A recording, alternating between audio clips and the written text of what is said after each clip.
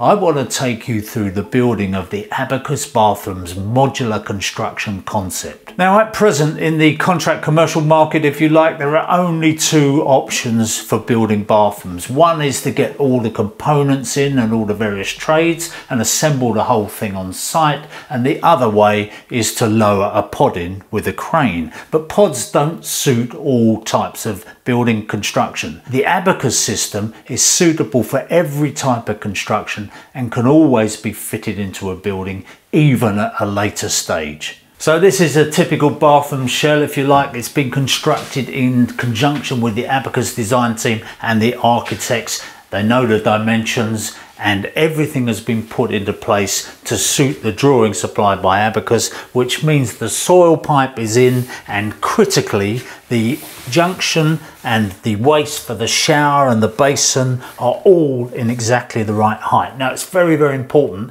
that this is done to the letter, to the drawing, because it saves all the work and everything else will just fall into place once this is in position. So you can see we've got the hot and cold supplies coming in exactly where the drawing says, and we've even got the electrics in, so everything is ready to go. Now there are three reasons why the Abacus working wall system works so well for contract developers. First of all, speed of build.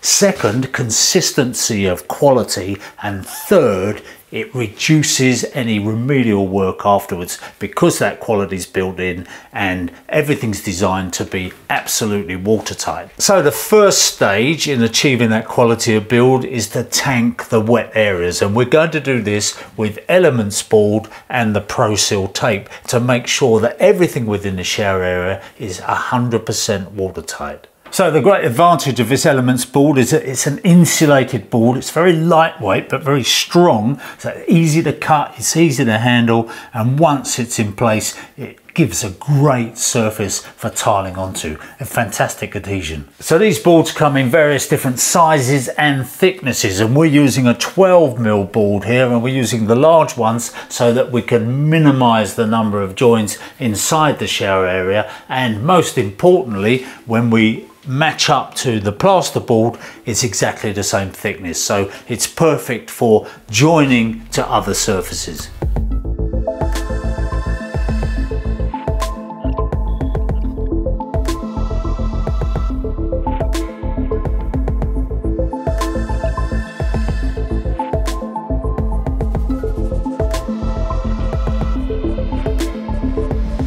Now just for good order, when we're joining up to the plasterboard, just to make that waterproof joint perfect, I'm going to put some MD seal down. Now one very important point is that we get this shower waste in at the right height, because we have seen people hack out floors and do all kinds of things, which kind of undoes the good design of this system. So there are fittings around, this one from Geberit, this one from Osma, a variation on the elephant's foot if you like, and both of these will take a low level shower waste in, and you can see we're right down on the floor with it. If you get the right fitting, it makes the job so much easier. So now we've got the shower area lined out with that waterproof elements board. We still want to seal all the joints and the fixing points with Pro-Seal and tape, just to make absolutely sure. But this line here of fixings we don't need to worry about, because they are within the pre-wall, so they're outside the wet area.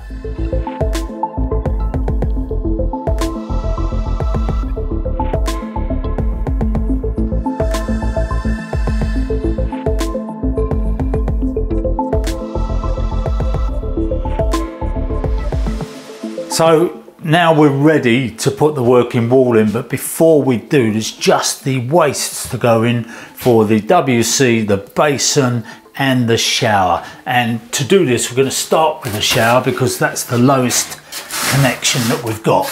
Now, because this is a solid floor, everything's above the floor, the waste, we can't chop into it or anything like that. So in this case, Abacus make this upstand that goes in place, so the tray will go on top of it and everything is done above the floor level. So we get this waste in, this is the lowest one, so we need to do this first. So this waste is configurable, and the way we're going with it, we're going to use this connection and blank this one off. Bit of solvent weld in the end of that, and that will be blanked off. And this one, it says up on here because there's a very slight drop, 2.5 degree drop there. So when we put that in, we've already started the fall to the waste trap from the shower waste. It's a 40mm waste, so it's a nice short run. It should be fine.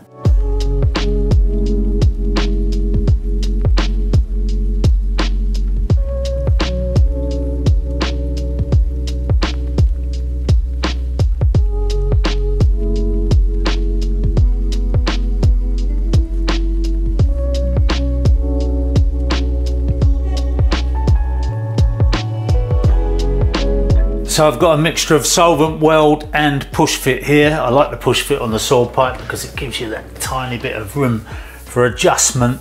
And once I'm happy with the dry fit that everything is okay, I will solvent weld it up and then I'll give it a test. So now the wastes are in, I'm happy with that, and now we're going to introduce the star of the show. The Abacus pre-plumbed working wall. Now this is a modular system. It arrives on site, factory fitted, fully tested. The time saving and cost saving over traditional plumbing is easy for everyone to see. That's spot on. You just got to check all the measurements, it's all there on the drawings, and if you just make sure you get everything exactly in the positions indicated, you will not go wrong. So according to the drawing, I've got 1752 left.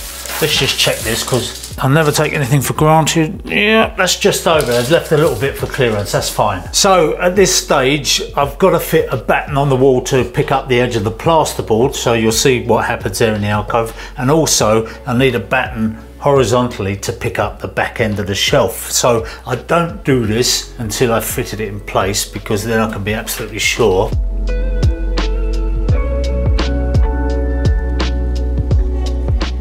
Before I fix this, I want to make sure that it's all in line. That looks absolutely lovely. Okay, so what I can do is fix to the floor now, and then I'll fix the wall, the ceiling, and we're ready to start crimping up the plumbing then. Okay, I'm absolutely happy with that now. It all looks good. It's all got a fall on it. That's lovely. I think I can solvent weld these up at this point now.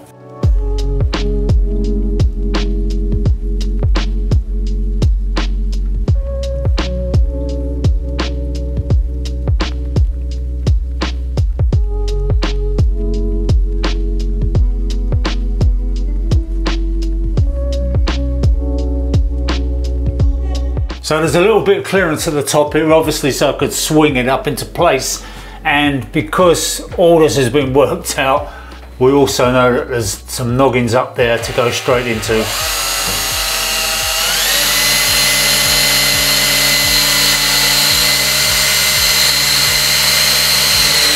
That is absolutely rock solid.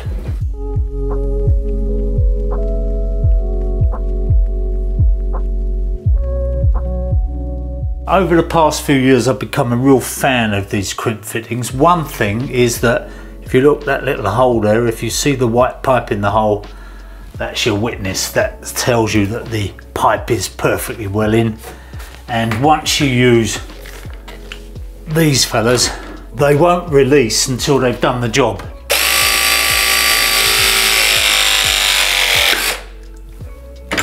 That's it. That is perfect.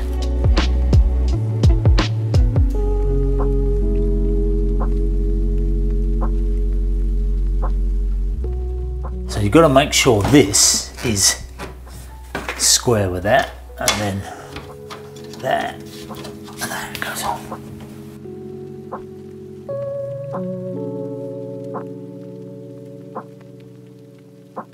So now we're ready to do the boarding, but it's just worth just checking everything is really secure, really solid, level and upright, and then you'll have no problems.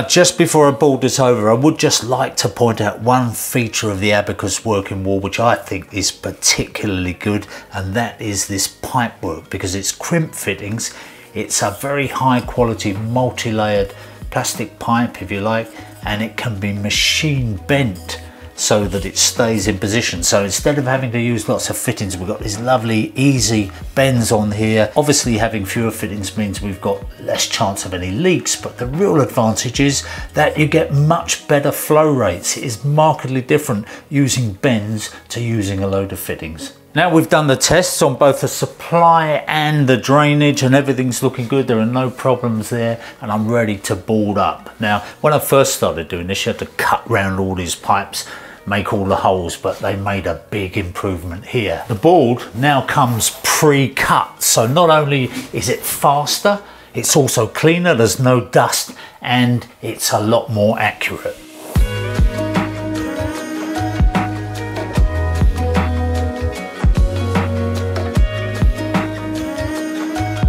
So this wall is now almost ready for tiling. Just some important little things I've got to do, and that is to put the basin bolts in, the WC bolts in, and the debris stopper over the front of the cistern, just so that the tile adhesive doesn't get into all those parts. I'll do those now.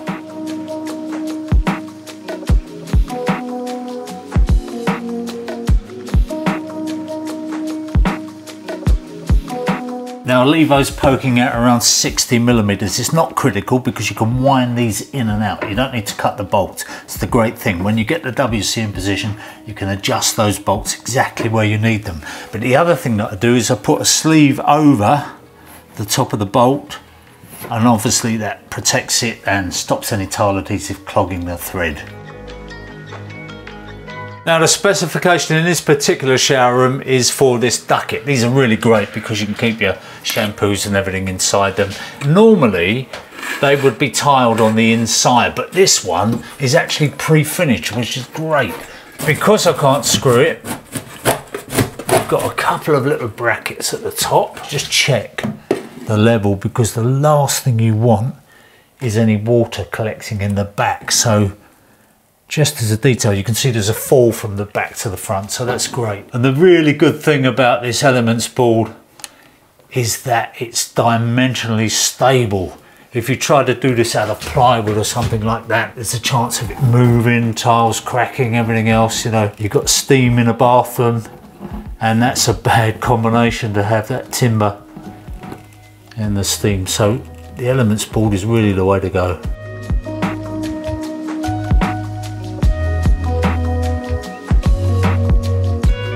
So just do a dry fit on this sub element. Now the idea of this is when you've got to put a waste above, obviously you've got to build up that shower tray slightly. This is a much better way of doing it than timber or anything like legs. It gives you a waterproof and very even solid support for that shower tray. Now you might think it doesn't matter which way around you do this, but you can see it's marked front, and the reason for that is that there's a tile that's going to go on the front that's going to finish flush with the shower tray.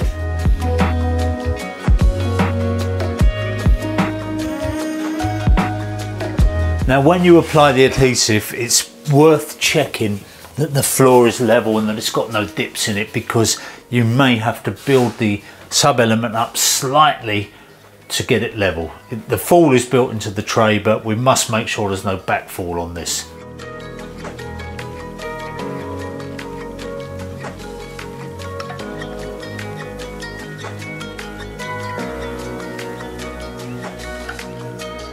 Okay, so we're continuing this prefabricated theme. Everything is cut, ready to go. Let's just check it goes in. Yep, that's a fit. So this is a solid surface trim that goes in the side, and it's going to match the splashback for the basin. So I'm just going to pull it off the wall so it comes flush with the tile at the front. So we don't need to put any screws through this or anything. We're just going to stick it on with the MD polymer. So I've just got a piece of the tile here, so I can just set this exactly, just allowing a couple of mil for adhesive. Then we get a lovely flush finish there. So now we're just about ready to put the tray on, but before we do, there's one very important thing we must do. In the pack here, we've got some seals, and those seals are going to fit in place before the tray goes down. So the large one goes around the waist fitting there, and the smaller one goes around here. So we're perfectly happy, that's all sealed up, solvent weld, that's all solvent welded up, and there's a little bit of movement there because we're going to, as we put the tray down, do the bolts up, this will rise up into position.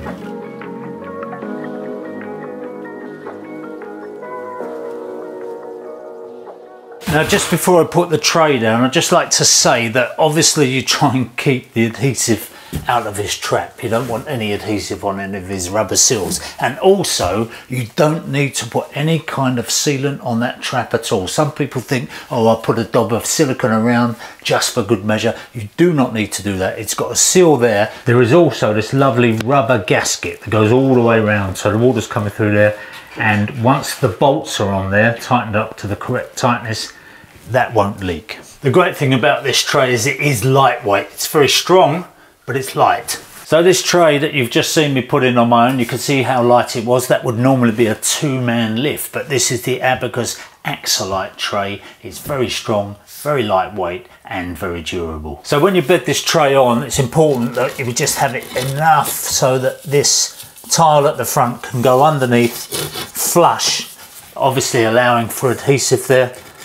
So that finishes up flush with the front edge. Now, another key element in this bathroom is that we use the No More Leaks tape. I always use this now around the back edge, around the sides, because it stops any chance of water ingress, any of those problems at all. You've got a perfect seal between the wall and the tray. But just one trick I've learned over the years using this is if you get some masking tape and you set that out from the wall, the thickness of the tile, then you can put the tape onto it, and when the tiling's been done, just go along with a very sharp Stanley knife blade and trim off any excess, and you'll find that it come away and it'll leave the perfect finish for that little bit of silicone.